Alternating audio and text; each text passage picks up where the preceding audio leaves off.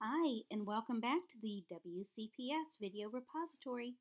Today we're talking about Facebook, and as a quick reminder, the last time we met, we talked about creating a page. A Facebook page, remember, is visible by everyone, so people can search Facebook and find it. So if you're a third grade teacher at Cascade and your page name is Cascade Grade 3 and somebody searches it, they'll be able to find you. If you're a little more concerned about privacy, you may wish to consider creating a group instead of creating a page. A group is a great way to get the information out there to those who you want to get it, but you restrict who can actually see it. Okay? All right, so as you can see, we're logged into Facebook today. I'm logged in as me. Last time we were together, we created the WCPS Instructional Technology page. And again, it's pretty much open and out there for anyone to see. To create a group, all you need to do is come up to your upper right-hand corner, come down to create a group. Now, as it's starting to create my group, I need to come up with a name for it. So I'm going to call this one WCPS Instructional Technology Closed Group. And I'll explain what that means in just a second. Next, I'll need to figure out who do I want to be a member of this. So let me choose a few of my great friends, Amber Madigan and Danielle. And let's make Jonna French a member of this. And one more. Let's get one of our bigwigs in here, Dr. Kahanic. And notice that it also does make suggestions for me if there's people that it feels like I contact with frequently. I can choose those here. I do want to add this group to my favorites because this will be a group I go back to frequently. If it's not a group you're going to visit frequently, you may not want to add this to your favorites. Okay, our next thing is we have to decide who is going to see our group. If we make it a public group, anyone out there in Facebook land can see our group. It can see the members of our group, and it can see their post. So it's kind of wide open as well. It's very similar to a page. If I create a closed group, anyone in Facebook land can find our group and they can see who's in it, but only our members can see the post. They'll just see that the group exists and they can ask to be a part of this group. Finally, we have a secret group, and a secret group only allows members to find and see the post. So if I'm not a member of it and I searched for the WCPS Instructional Technology Closed Group, I would not even be able to see that that group exists. So I'm going to create my closed group now. And as it's creating, it's going to ask me to choose an icon for our group. Lots of things in here. I'm feeling a little beachy today, so maybe I want to choose sunglasses.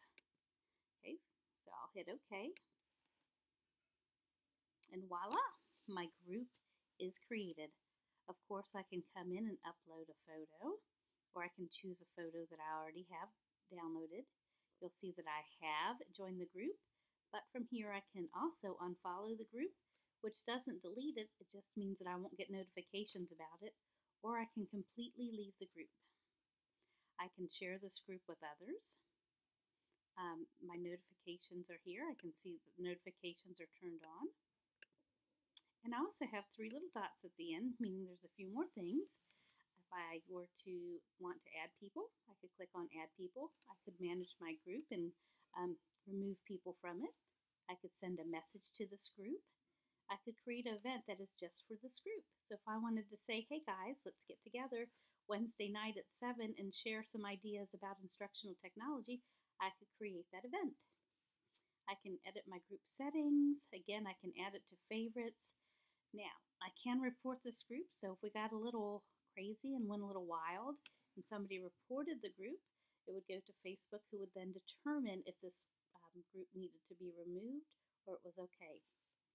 I can hide the group, which means I could still search for it and find it, but I'm not going to receive the notifications, or I could create another new group from here. Okay? Alrighty, so we're on our page. We are ready to go. Our group is set up. It is a closed group. So again, what this means is that anyone can search for the group and find it and see who's a part of it, but they're not going to be able to see what we post in here. So I'm just going to put a brief description for those that I invited, that I am creating a group for a video repository. Oh, I knew I spelled that wrong as I was typing it. Look at that. I spelled it so poorly that it doesn't know what it is. Repository. Creating a group for a video repository on Facebook. Okay, so I'm going to post that. And it's ready to go. So the people who are joined into the group with me, Amber, Jonna, Dr. Kahanic, and Danielle, can all see this post, but they're the only people who can see the post.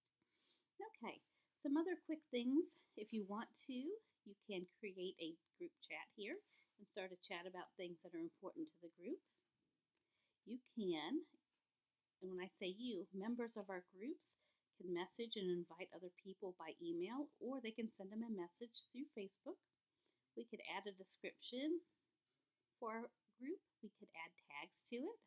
So many things that we can do on here, but notice you still have access to everything that you have for your other pages. So if I wanted to go back to my WCPS Instructional Technology page, I could click here.